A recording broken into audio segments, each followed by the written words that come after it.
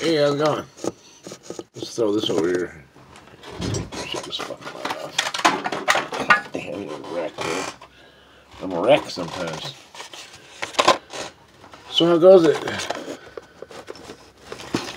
Of course, let me just fuck shit up.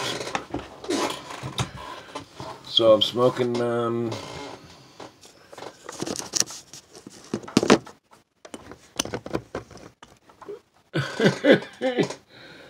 I'm smoking my bud, have been for fucking months, weeks.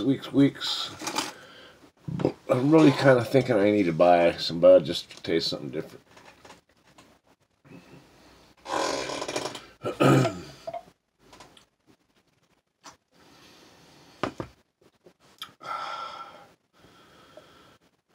So, smoking,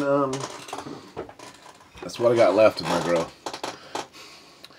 I've been smoking it constantly. My son has been. I saved a ton of money smoking my own weed.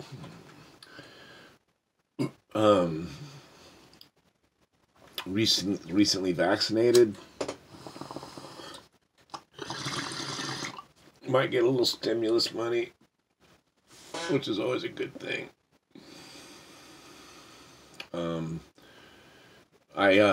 My card on my debit card, the chip malfunctioned in between stores, and I had to call the bank and tell them I need a new one. And well, I went to the bank and I ordered one there, and it took too long, so I called and they said, "Oh, let's cancel. It's been too long, and we'll send you a new one." As soon as I did that, the next day the one showed up. Fuck. So now I'm waiting for the next one to come. A lot of things I can't do without money.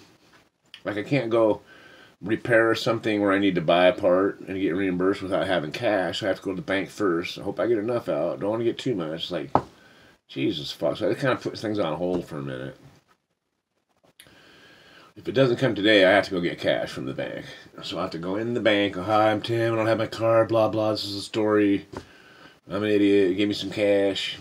And, I hope I don't have to do all that. Fuck.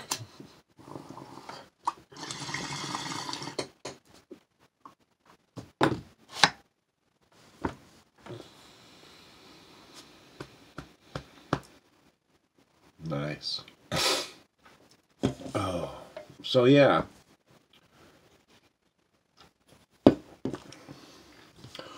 The only problem with the virus now is we're right where we were a year ago, where people were like, "Hey, it's spring break, derp," and run around on the beach like a bunch of knuckleheads. Beach is probably not as bad as indoors, though. The good thing is that, you know, those things like viruses do tend to do better in the winter, and they're not as, you know, not a lot of people get the flu in this, or viruses in the summer. But guess what? It's a global thing. It's summer there, winter here, winter there, summer here, whatever. Anyway, so yeah, I'm excited about the possibilities. I've been stymied for it's been like a week since I've been able to really operate fully, just go. You know, I had both cars were out of gas. I had to get cash from my wife to get gas in my cars. It's just like, well, it's just fucked. It's just been a little bit of a challenge, really. I had to do things differently, which I don't like different. I like the same.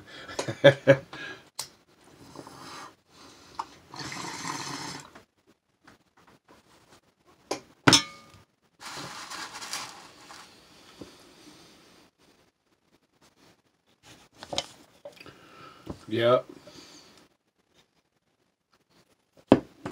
Help is on the way. We do have a crisis at the border, and people are coming because the situations where they're coming from have gotten worse, and they do think Biden's going to give them a break. And the thing is, he will deal with them in a better way, but he hasn't yet. I'm not necessarily disappointed, because I know that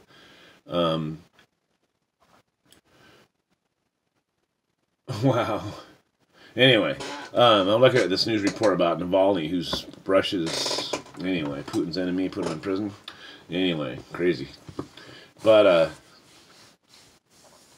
so So, where the fuck was I forgot?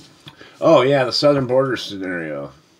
So, he put FEMA on it to take care of the housing and feeding and all that thing with people coming over. They're looking at was it a Navy base or Air Force base to house them for a while. They're looking for things they can do, so they're at least trying to address the problem. But we need good immigration reform. We need a good immigration reform bill.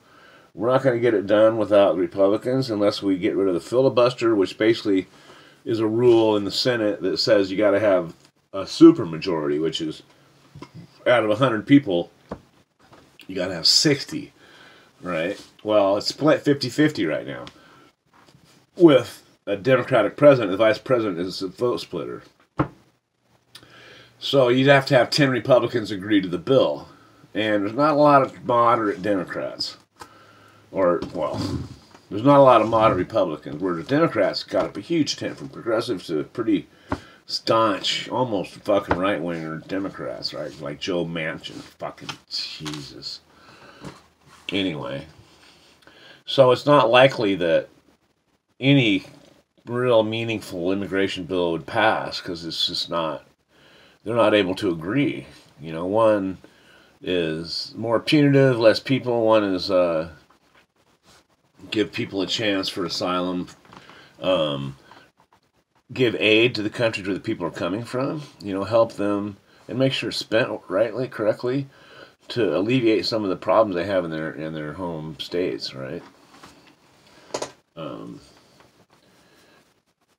The best way to fight a gang, in a sense, is to have better opportunities than the gang does.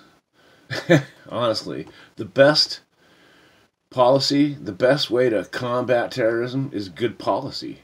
Is to have jobs available where people aren't subjugated and living in fucking shitholes. If they got opportunity for education and health and wellness and safety, they'd prefer that. People join crazy organizations because they feel subjugated in some way. That's what MAGA was about. They felt subjugated in some way. They were lied to about who the enemy is. But anyway, I get on my high horse. But anyway.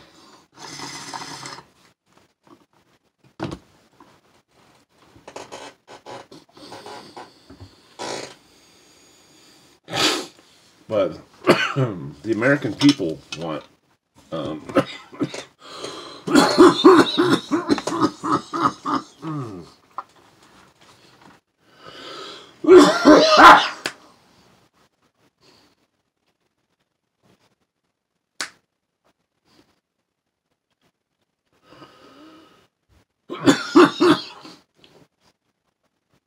we want many of the same things. Common sense gun reform, like extended background checks.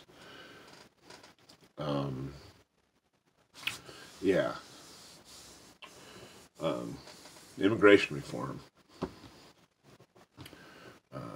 We need a really, really, really robust infrastructure bill.